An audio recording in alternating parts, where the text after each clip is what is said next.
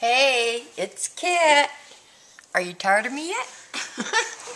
Okay, this is our next project, and I call this the venue album because it is going to be almost 6 by 6 pages that you can work up your little venues. I don't know how many of you do that. I have a feeling a lot of you are sketchers. And if that's the case, then you still could use a format like this and put paper in it instead of the actual three-dimensional venues. I'm not a sketcher. Well, I do doodle. But when it comes to working, excuse me, with layers, I like three-dimensional. I like touch feel. So what this is first off one of the easiest things you're ever going to do. And the next thing is, if you are a beginner, I want you to think about using something like this, because what I have found is I do a lot of cards, do a lot of albums, and sometimes I'll get an idea for an album page, and I don't really know where I want to take the album. So you could actually create album pages all by themselves and keep them together in your little venue book. And as that process grows, as that thought process develops, then you could actually take things out of here. And I put everything in these usually with temporary tape, so that I can remove them and use them somewhere else. But this is just a sample here. I came up with an idea for a frame where I just cut layers of, I forget what this die, scallop square. Let's call it this scallop square. It's a die cut. I cut, I think four of those on my Big Shot with my die. And then I dampened the edges and just wadded them all up and bent them up. Again, I'm still having trouble with my dental. I apologize for that. But then I glued them together and took a piece of chipboard, put a picture on it. And this one says it all started like this. This picture reminds me of my baby pictures, but not in those clothes because I'm not that old. But the face reminds me of my baby pictures. So I just made a little venue here. That's what I call these, are venues. Also, I have a friend across the pond. Hello, Mary. Hope you're doing well today. Bless your heart. That every once in a while we'll send each other a little envelope, or big envelope in some cases, with lots of scraps in it and just die cuts and things that we've done that we had left over from other projects, or just we want to test out a die. We usually don't tell each other what we're sending, so it's always a nice surprise when it comes. And then what I love to do, you'll hear me use the phrase OPS, other people's stuff. It's so fun to get bits and pieces of other people's stuff and then just create with them, just make something. So this is a perfect place to keep them all together. I used to just throw them all in a basket and then I'd have to dig through them. When people would come in and say, "What have you been doing?" Then I'd have to dig through them, and this is much more professional and much more impressive, I think, way of showing them what you've been doing. So I even have a couple AT cards in here that I'm working on that I haven't finished, that I decided to put them in here so that I'd know where they were and I could get back to playing with them when I had more scraps on hand that I thought would go with that. So anyway, going to be the easiest thing you've ever done, and I've actually already got the one cut because this is like the 4th time I've made this video.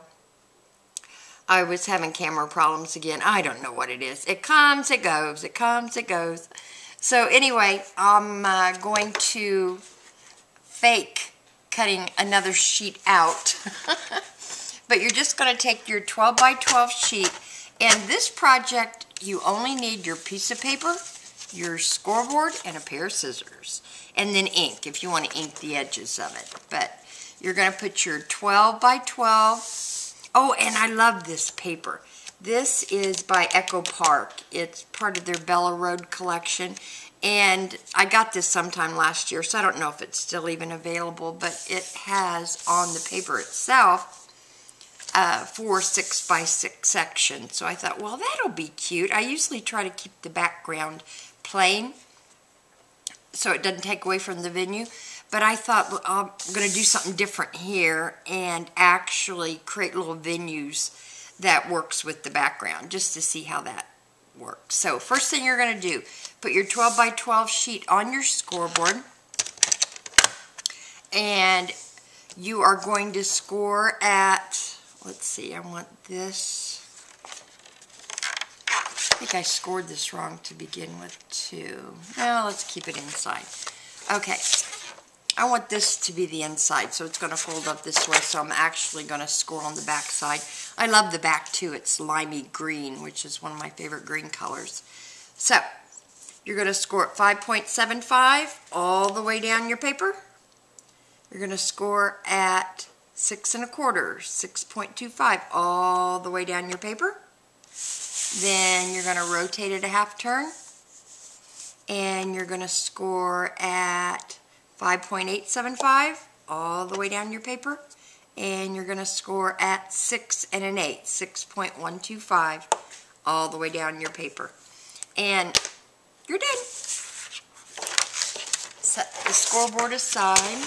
I'm going to keep the tool out so that I can burnish, but next thing we're going to do is decide which sides you want to fold up as your flaps.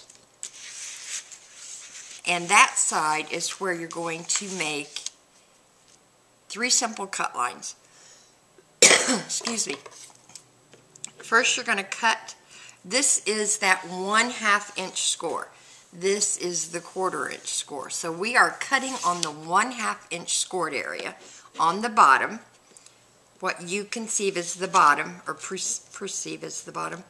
You're going to cut all the way up to the second score line up here on the outside of your score line.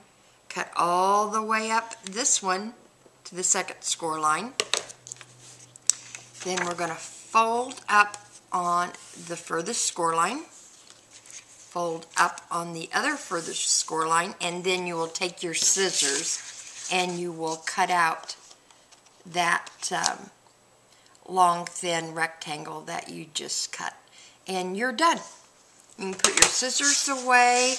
We'll take the score tool and burnish our fold lines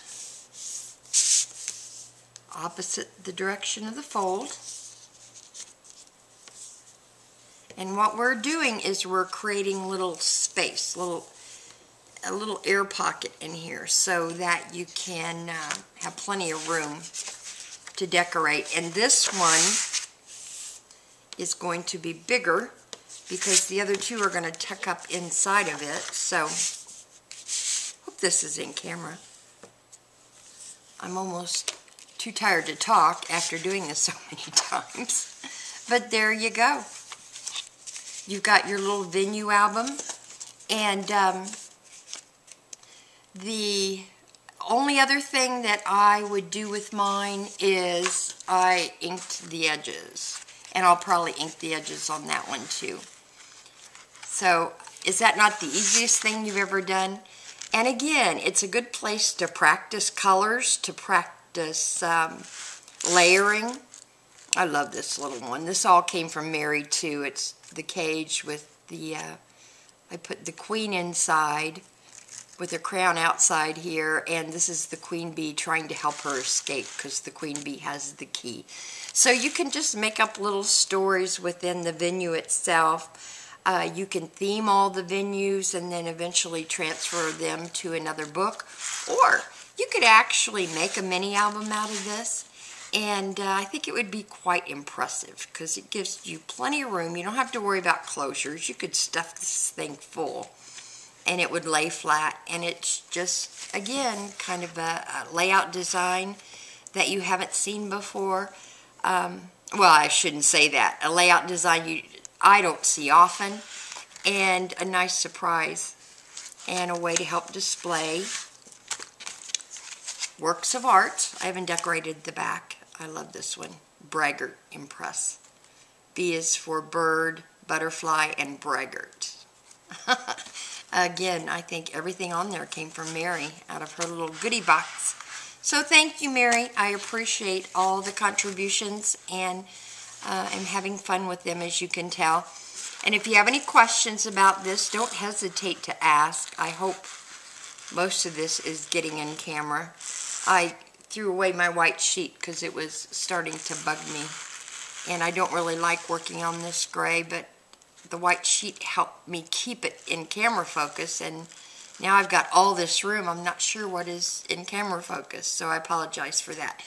The only other thing, since that went so quickly, I wanted to show you. I have been sewing. Totally off base, has nothing to do with paper, but I have been doing some sewing, and I'm going to start filling up my little sewing book with pictures that I made on one of my previous videos using the Jenny Belly spine design.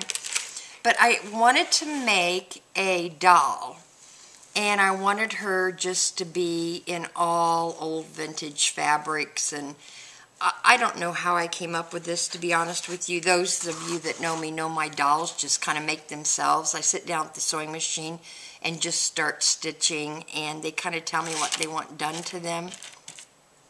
And being that I wanted to use all this vintage lace and ribbons and buttons, and you know, the logical thing would have been to do an angel, but I don't do the logical thing, or the idea that is most common. So I decided to do just a little mama doll. Well, she told me that she wanted to be a mama doll with a little baby, and it's very primitive and very out of shape for normal dolls, but again, that's what I like to do. Even the baby, now, does have arms and legs. No face, though. I didn't put a face on the baby. The baby didn't want a face. I just used some old vintage velvet ribbon and sewed some buttons on. So button up here just to imitate a little curl on the top of the head, and very primitive face. I don't know if you can see this or not. Did a lot of hand stitching on that. And then she wanted button hair, so I've been really wanting to do this because I have a lot of old ivory, glass and plastic and Bakelite buttons, so I made hair.